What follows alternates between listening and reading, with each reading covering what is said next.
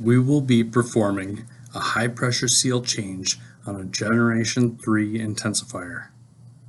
The high pressure seals need to be serviced when there is water flowing into the drain container or through the leak detection block.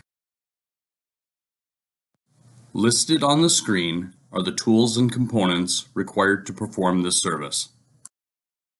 Note the lights on the proximity switch on top of the intensifiers. You will want the red light of the proximity switch on for the side you are going to repair. If the proximity switch is on the opposite side, manually shifting the directional control valve is necessary. You are ready to begin service after the machine has been locked out and the water source, if not equipped with inlet water solenoids, is shut off. Manually shift the directional control valve after the machine is powered off to relieve any energy that may be captured in the hydraulic system. Disconnect the high pressure water lines using a 13/16 wrench, a 1-inch wrench, and a 1 1/4 wrench for the poppet housing. Remove tubing and set aside. Disconnect the water supply tubing from the water inlet connection on the bottom of the end cap using a 7/8 wrench and a 13/16 wrench. Disconnect the drain tube from the weep connection on the bottom of the high pressure end cap. Using a 1 1/4 inch crow's foot, remove poppet body and seat.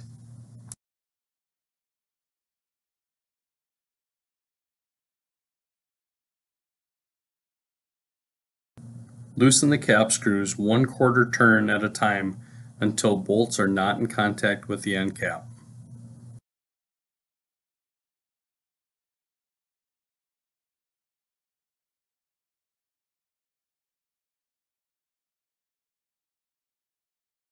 Remove the cap screws and washers from the upper 2 mounting holes.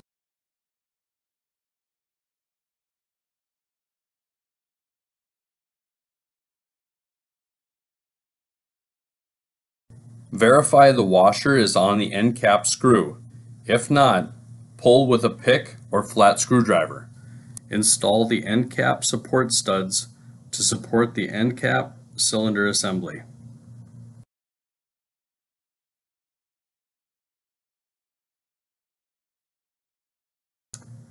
Remove the remaining cap screws securing the high pressure end cap. Remove the high pressure end cap and high pressure cylinder. Some effort is needed to pull the high pressure cylinder off the plunger. Place the high pressure cylinder on a workbench. Remove the consumable backup disc from the hydraulic end cap.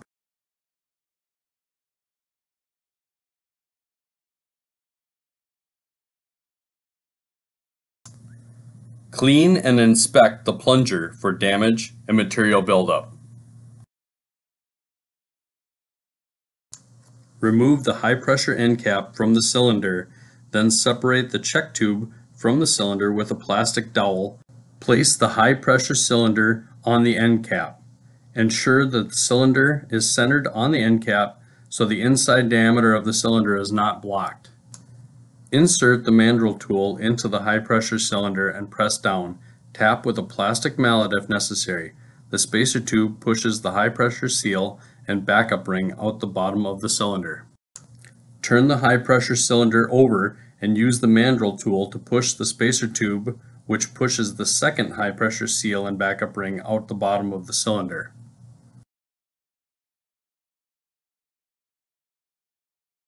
Clean the high pressure cylinder with degreaser and Scotch-Brite.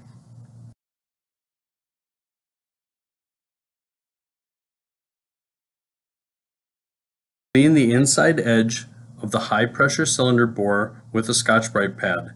Inspect the area for wear or damage. You only need to clean the portion of the bore where the high pressure seal resides. Inspect the area for wear or damage. Clean all parts with cleaner and dry completely. Pull a rag through the spacer tube and cylinder bore to remove debris.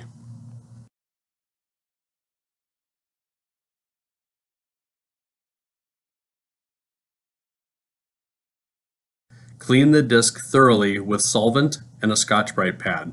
The consumable backup disc should be changed every other seal change for optimal high-pressure seal life. Stand the high-pressure cylinder upright. Place the cap tool on top of the cylinder. The insertion sleeve has an inward taper to compress the seal as it is pressed through.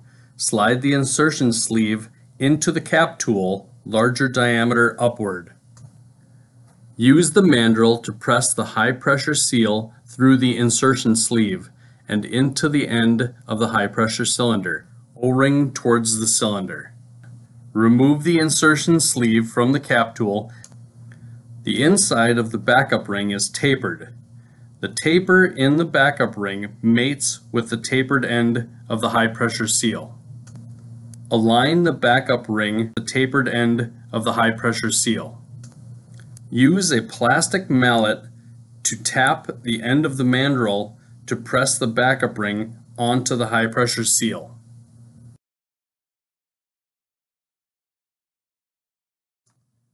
Seat the consumable backup disc into the bore to support the installed seal. Turn the cylinder over and install the spacer tube. Repeat these steps for the second high-pressure seal and backup ring.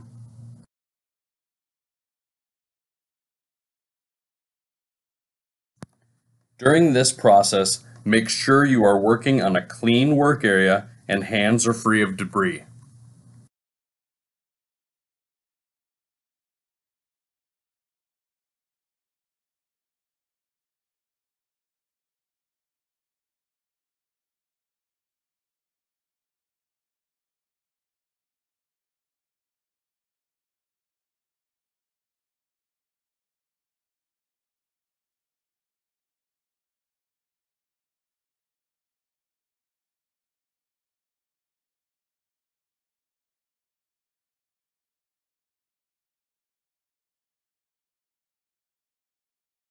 Insert check tube into high-pressure cylinder, noting orientation.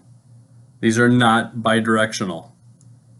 Inspect check tube O-rings. Place the high-pressure end cap over the cylinder and check tube. The high-pressure end cap has a low-pressure water connection and a weep hole drain connection. Ensure to configure the high-pressure end cap. Install the brass consumable backup disc. Be aware of the correct orientation. Install the high-pressure cylinder. Note orientation of the high-pressure cylinder. The larger counter bore goes towards the hydraulic section. Lubricate the cap screw threads with general purpose grease. Also lubricate both sides of the cap screw washers. Draw the high-pressure end cap into the intensifier evenly, alternating between two end cap screws.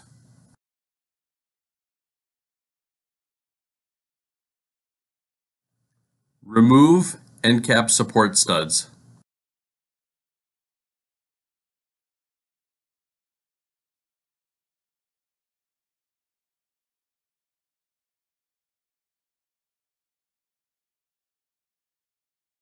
Install remaining end cap screws with washer.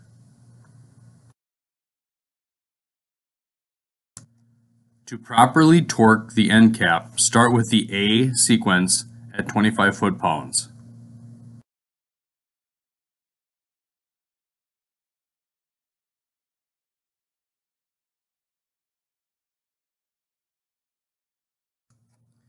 Adjust torque wrench to 50 foot-pounds and torque using the B sequence.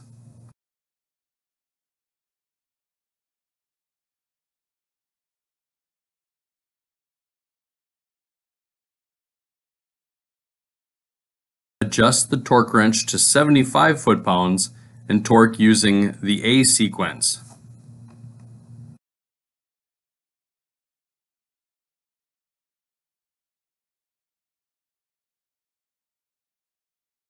Adjust the torque wrench to 90 foot-pounds and follow the B sequence.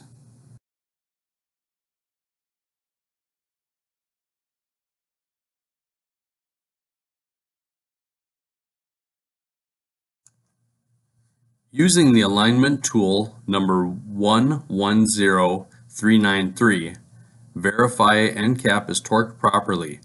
If there is a gap between the end cap and tool, loosen the end cap and repeat the torque sequence.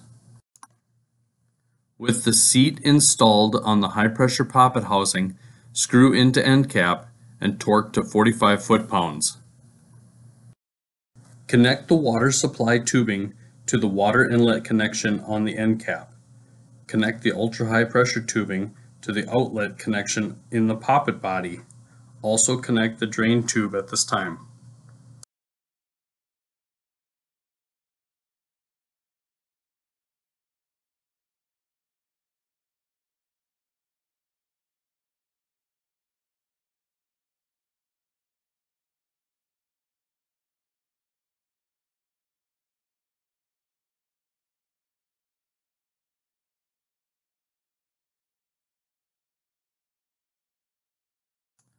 Tighten all connections using 2 wrenches.